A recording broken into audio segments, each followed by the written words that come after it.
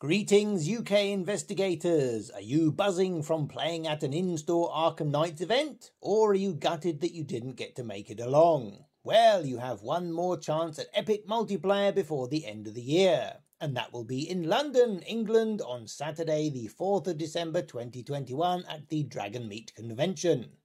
Dragonmeet is a one-day tabletop gaming convention held at the Novotel Hotel in Hammersmith, with gaming from 9 AM to midnight and the trade hall open from 10 till 6 PM.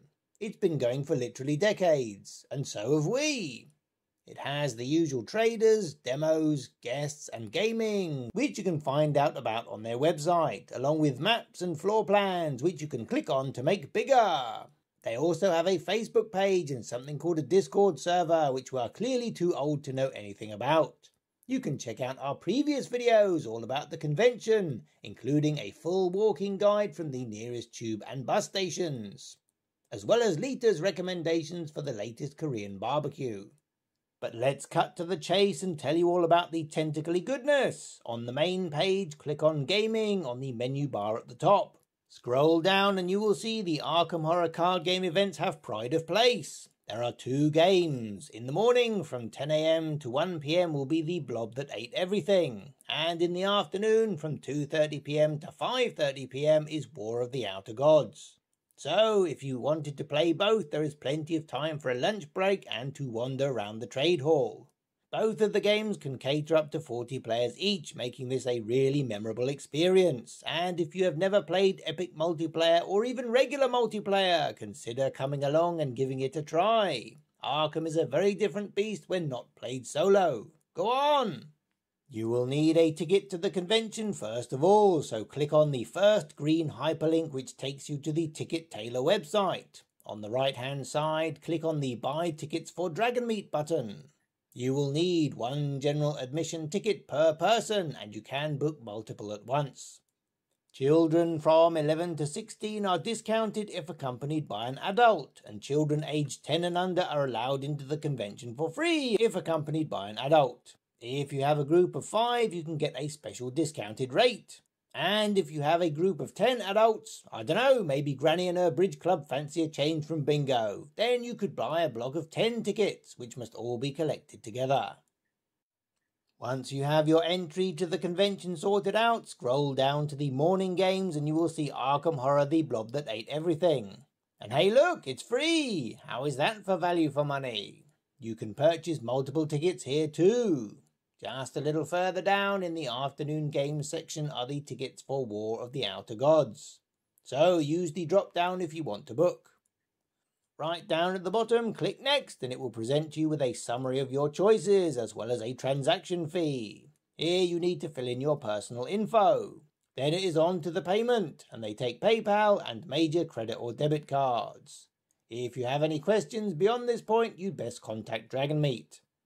Do note that as per the website, online sales will cease on Thursday the 2nd of December at 1300 hours, and then tickets will be available on the day from the front desk. You have been warned.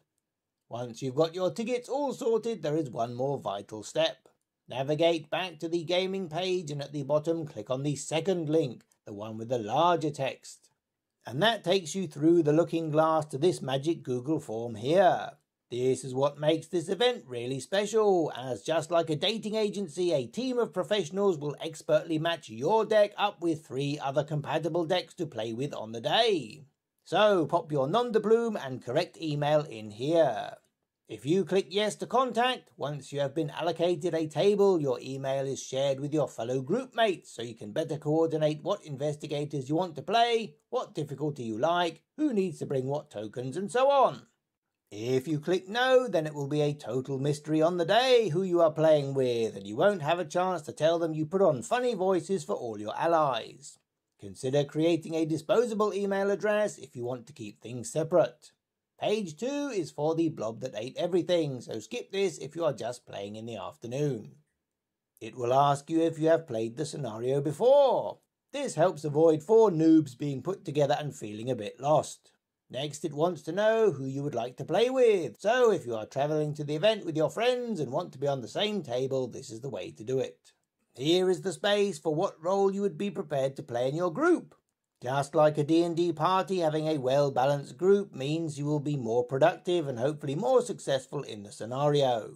The official Drawn to the Flame definitions are: Fighter, you want to deal with enemies and deal out damage. Cluer, you want to focus on getting clues and making progress for the team. Spellcaster, you are probably a mystic and you'll use your willpower to turn your hand to damage your clues. Evader, you will be able to keep enemies locked down, maybe damage them without combat, but certainly you'll grin when there are enemies to be handled. What? Who writes this nonsense? Flex, stroke toolbox, stroke other. You might want to be able to do a little bit of everything, or have a suite of tricks and tools that mean you can turn your hand to specific challenges, or you're looking to play an explicitly supportive character, increasing everyone's chances at passing tests or keeping the whole party alive and furnished with cards and resources. Then it asks if you have a copy of the scenario or a chaos bag you can bring for your table. One you don't mind everyone else touching, obviously. And finally, there is a space to add any information, like if this is your first event, or if you want to play on hard mode, or are playing in another game that may overrun, or whatever you like. Remember, at the top of the first page, there is an email address where you can ask questions before, during, or after filling out your form. There is also a contact form for Dragonmeet under the Contact tab of the main menu if you have any questions about accessibility of the venue or anything else you would like to know to feel more comfortable attending. The next page is for War of the Outer Gods and asks you the same questions. Please make sure you fill out both pages if you are attending both games, or the correct page if only attending one game. The fourth and final page is for you to submit your form, and note, you can clear your form and start again at any time. If you forget something or realise you've made a mistake, again, just send an email to get it sorted out. On the far right of the Dragonmeet menu is the page detailing the health requirements to be allowed entry into the convention. We aren't going to list them in this video because they may change as the government guidelines do. Please keep checking this page regularly and don't forget to bring any documents you need, or your deck. Don't build one on the train on the way up there like you did last time. So what else is going on at Dragonmeet for you to check out, or for your poor friend or spouse who you conned into giving a lift to the event in the hopes they might get Ian Livingstone's autograph? Well, there are 3 rooms running talks and seminars all day. A podcast zone where you can meet up with the UK's top RPG podcasters, and there are links to all their shows at the bottom of the page so you have ample time to become a fan of someone new. Plus all the traders making this a perfect time to do all the Christmas shopping for your gamer friends in one place. Our friends Free League will also be there, so check out our Twilight 2000 and Illustrated Lovecraft videos.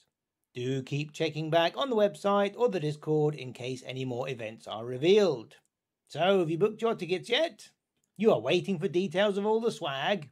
As if free entry wasn't enough, those fabulous folks at Aconite Publishing have donated 10 books from their Arkham Horror range. And to match this, the premier masters of acrylic accoutrements, by the same token, have donated 10 sets of these exclusive Doom tokens. They are clear with green detailing, and these are a limited edition not available for purchase, and only seen once before during Arkham Nights UK. They do have the same design on both sides and no multiplier, but thematically they are extremely blob. Stay tuned to our Twitter or the Drawn to the Flame social media for any last minute updates.